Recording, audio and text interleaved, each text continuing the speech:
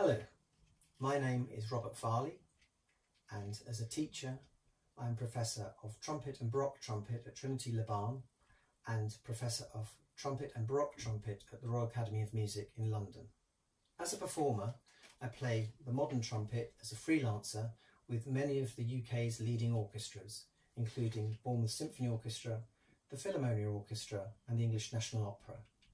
I also play the Baroque trumpet, which is one of these, and I play with the Hanover Band as principal trumpet, the same with the 16 Choir and Orchestra and Canzona, and I'm also principal trumpet with Concerto Copenhagen in Denmark and principal trumpet in the Carmel Bach Festival in California.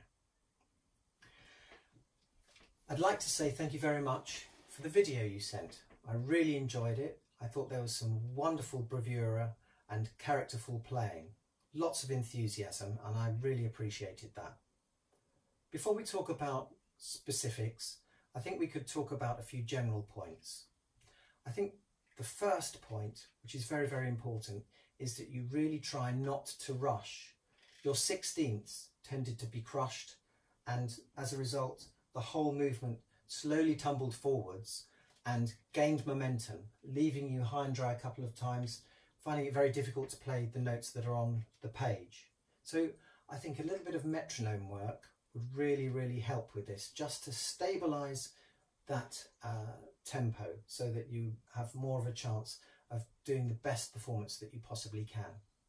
Secondly, I think it would be nice to explore the lighter side of the trumpet to counteract the beautiful loud playing that you tend to do. I think we can just exaggerate the lines of the music.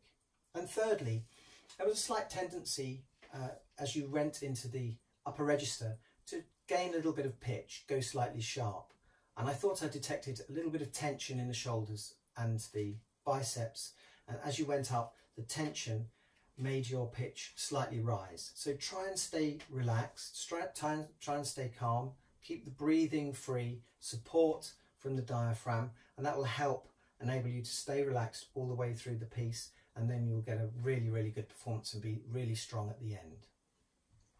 So dealing with some more specifics, I'd like to say a few things about the Hornbull Trumpet Concerto. It was written at the end of the Baroque period going into the classical period and was originally written for a keyed trumpet, something like clarinet with 5 keys on a Baroque trumpet but double wound. It was originally in E natural, but it's become popular to play it in E flat, as this is a slightly easier key to play it in. This brings me to the choice of your speed. I thought it was a very, very brave choice, and I thought you did a very, very good job on the B flat trumpet. I think that your choice of speed is probably down to listening to CDs and live recordings that you might have heard, and these will almost certainly have been played on the E flat trumpet, which makes these speeds a lot easier to play at and to maintain. So I would suggest that you pick a slightly slower speed, which will help with you playing it on the B flat trumpet, and explore maybe the musical side of the piece rather than turning it into a technical exercise and making more of the technique side of it. Also, you could shape the lines a little bit more, and this would exaggerate the musicality of it, and it would give you many more facets to your performance for people to listen to. Let me try and demonstrate.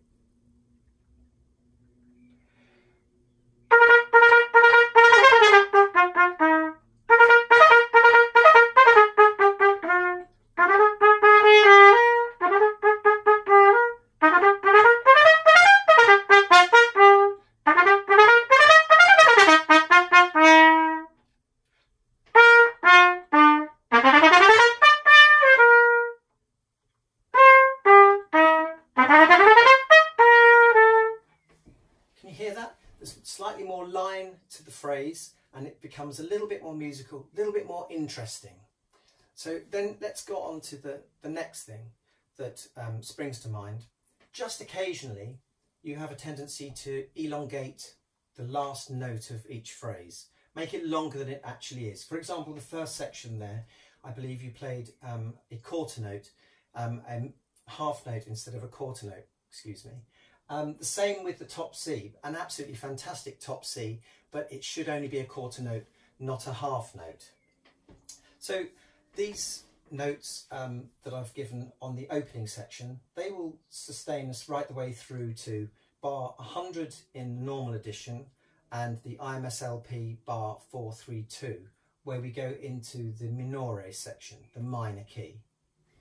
Now, I think it would be really nice in this section if we could explore the more intimate, introspective side of the trumpet and maybe adopt a slightly sadder approach to the music. Maybe even play slightly slower to give yourself a little bit more chance with some of the more technically demanding sections. I think also we can explore that quieter style of playing that we were talking about in the lines and shapes in the opening section.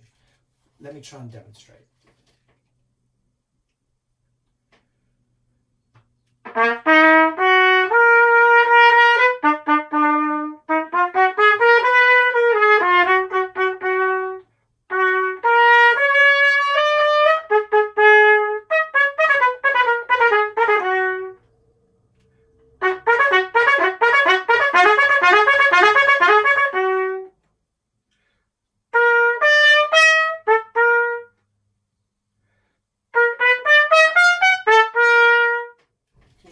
It's got a slightly more introspective character, and I think it contrasts now beautifully with that opening section. This brings us through to the last section, starting in the Maggiore section. I think here we have a lot of interjections coming out of the orchestra, and again I think these can come out from a quieter dynamic, come up and go away again. This also brings me to another little note, that just the second interjection, we have this triple tonguing section, ba-da-da-dum, ba-da-da-dum, and I think it's very important that if you breathe there, you don't have the breath interrupting the rhythmical flow. There was a tendency to go ba-da-da-dum, ba-da-da-dum, so it was slightly late. So make sure that you really count ba-da-da-dum, ba-ba, ba-da-da-dum, and that's really, really rhythmical. So again, play a few of these interjections, try and again keep them less forceful and a little bit more playful.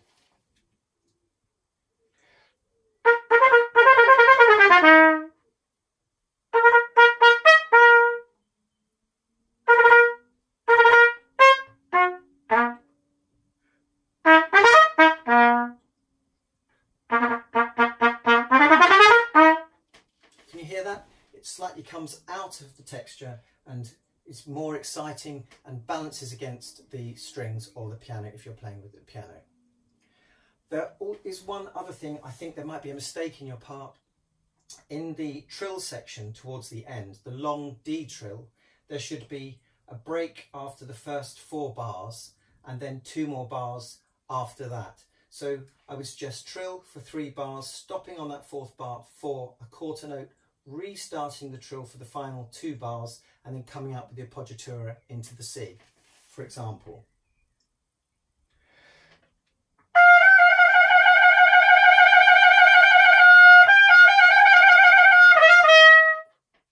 That's what that bit should sound like. I hope that all makes sense and that these aren't overt criticisms and that they will all help towards improving your performance. And I really look forward to a follow-up video if you feel like it, and we can see how things have improved. In the meantime, I'll just play through the last movement for you and you get a rough idea of the whole arc of the movement.